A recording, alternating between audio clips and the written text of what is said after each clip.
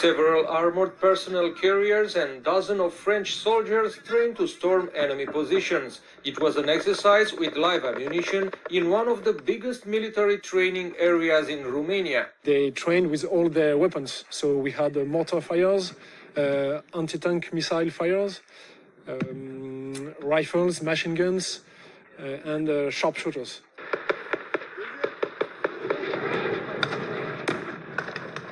About 150 French troops are currently stationed in the Cincu range in central Romania. They were initially deployed at Mihail Cogălnicianu Air Base near the Black Sea. A lot of different countries come here in order to train together.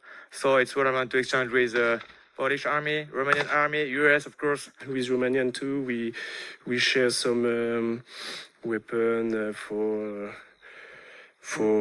training, for firing. They try our assault weapon too.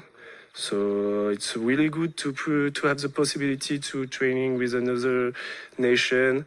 The French army will permanently have several hundred soldiers stationed in Romania. Paris has agreed to take over the permanent NATO battle group here. A couple of days after Russia invaded Ukraine, NATO sends in Romania soldiers from Response Force. Right now, we have here more than 500 French soldiers and around 300 Belgian troops. Adelin Petrișor, Euronews Romania.